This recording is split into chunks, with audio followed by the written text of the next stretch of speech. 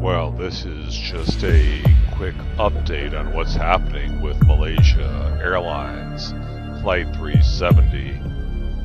There was a sighting over the Maldives by locals who said that it was flying very low, very, very low. They could see the markings of the plane, same as a Malaysia Airlines aircraft. They could see the doors. They could hear the rumble. And the timeline is correct. It brings you right to March 8th, a few hours after takeoff. And it was traveling at a very, very low altitude.